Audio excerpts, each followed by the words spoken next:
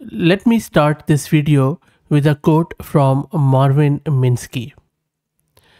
What magical trick makes us intelligent? The trick is that there is no trick. The power of intelligence stems from our vast diversity, not from any single perfect principle.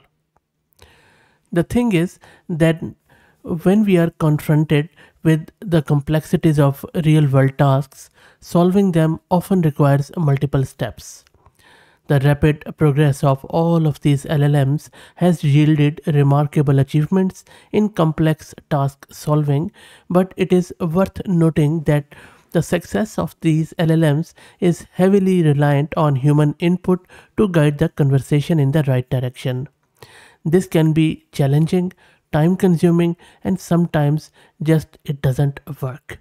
That is where this project OWL tries to help out. It is an open source project. It explores the potential of autonomous cooperation among communicative AI agents, enabling them to complete complex tasks with minimal human intervention.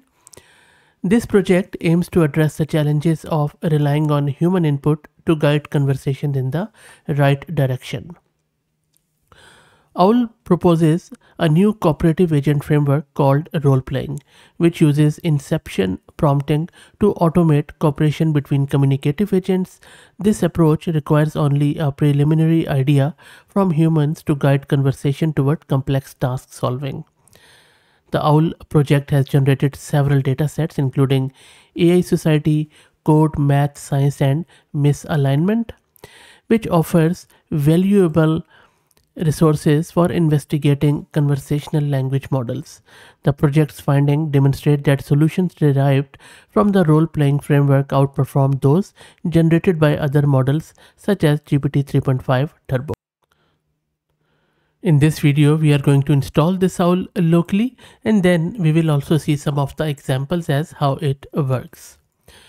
Let me also quickly show you the architecture or how exactly the role-playing works in this framework. So the role-playing setup starts with the human user having an idea they want to implement. For example, maybe developing a trading bot for the stock market.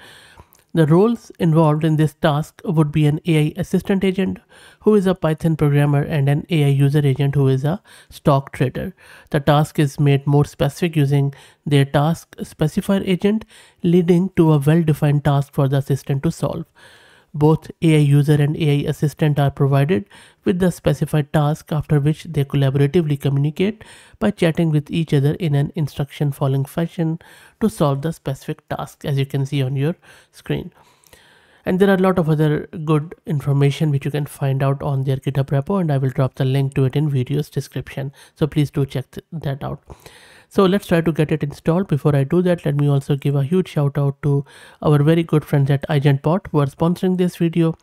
AgentBot lets you effortlessly deploy a personalized knowledge bot across platforms like Discord, Slack, and others. It is ideal for open source tech communities and startups that provide user support, and I will also drop the link to their website in video's description. This is my Ubuntu system where I'm going to show you how to get it installed.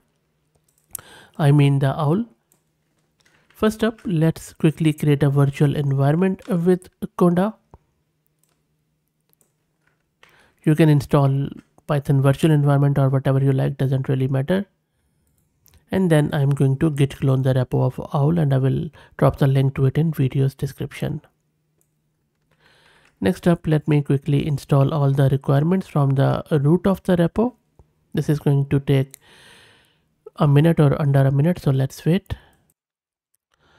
And now everything is installed. Next up, we need to install the Playwright, which is a web automation library. And for that, first, because I'm using Ubuntu, so I just needed to install these libraries first, which takes a few seconds to get installed, and then we will install the Playwright.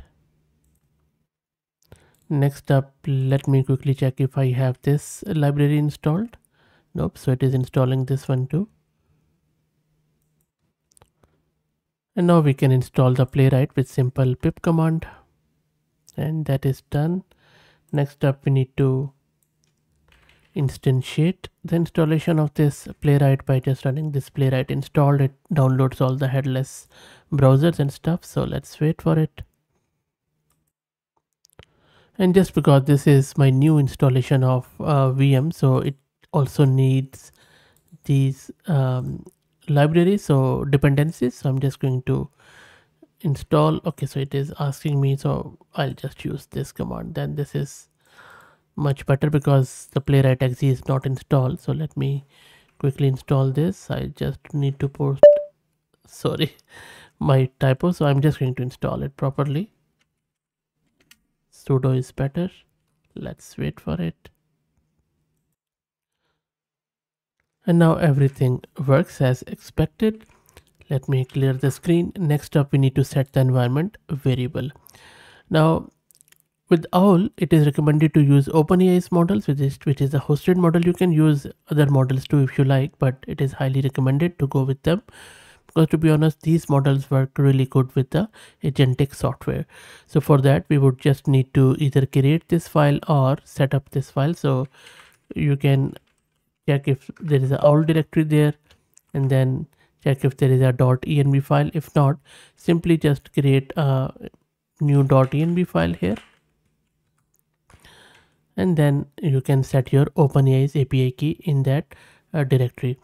Now that is a paid option, so you would need to go to platform.openai.com, grab your OpenAI's API key and set it in that environment file. So let me do that and clear the screen. And I have opened that .env file in my VS Code. So you see that I just went to this .env underscore template file, which they have already provided in their repo. I copied all the content and then I pasted it here. Here you would need to set all of these API keys, which you can grab from their respective websites. The links are given. So let me fill in these API keys and I will save the file and take it to the terminal. And then from the root of the repo, you can run this simple example with simple run.py command. And as soon as I run it, you will see that agents will start collaborating, and then they will be totally autonomous. So you see there is a logging which is being done. I'll just cancel it. It has launched a browser window with Playwright, and then there are few API calls which are being made. And then you see that it is working along. Then they are accessing different sort of tools. You can ignore this one because I haven't set my Google's API key or search engine. But if I take you up, you can already see what has happened. So let me quickly take you there. So these are few of the API keys which I haven't set. So that is why there are bad requests. But if you look here, what has happened here, that because I have set my OpenAI's API key plus Firecrawl, so it was able to access that tool, and there you go. So it is talking among themselves. It is checking out the different sources of the information, and then it is talking with the other agent. They are collaborating, and then they are working on a task. So it's a multi-agent collaboration being done. As you can see here, the next agent is speaking that it seems that a search for University of Leicester paper titled this, and this is what they have put it in their example. And then it is doing the recommendation that to proceed, I recommend trying a different approach. And then it is calling OpenAI's API key because that key is there, so it was able to do that. And just because I don't have the Google search engine, sorry, sorry. I don't have the Google search engine and the API, that is why it was failed to go there, but it already has given us a glimpse of its capability. Similarly, you can also do the Gaia role play on it. So Gaia stands for Generative Agents for Interactive Applications. It is a research-oriented benchmark designed to evaluate AI agents in interactive, conversational, and role-playing environment. And specifically, it sets up role-playing scenarios where AI-powered agents adopt unique personas and participate in complex social interaction. So let me give you a glimpse of how exactly it works. And as soon as I have run it, it has opened this browser. So I'll just keep it open, and you see that behind the scene it is. So I'll just quickly take you up. So it has downloaded that Gaia benchmark, and then after downloading it, it is running the simulation on top of it, where the agents are doing the collaboration.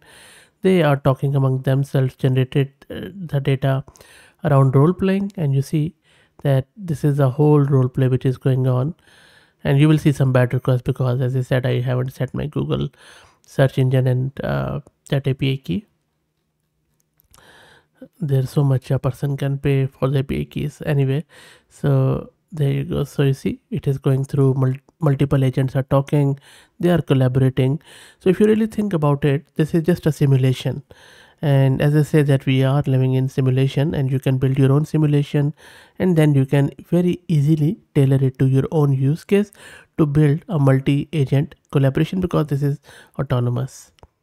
And you see, it is just going around talking and then reevaluating what they have done. This is where it is recalculating. So I really like the project in a sense that it really makes it quite autonomous. It's a very early days. I think they just released it a few hours ago. So we are working at the bleeding edge. I'm more than sure this is going to evolve a lot, because just within few hours there have been more than a couple of thousand stars already on the repo. So seems like quite promising. And then because I haven't created this directory, and then you can ignore this, but this looks really cool to me. So look, really good, promising project, I would say. Check out its repo. I'm quite impressed by it. Let me know what do you think. If you like the content, please consider subscribing to the channel. If you're already subscribed, please share it among your network, as it helps a lot. Thank you for watching.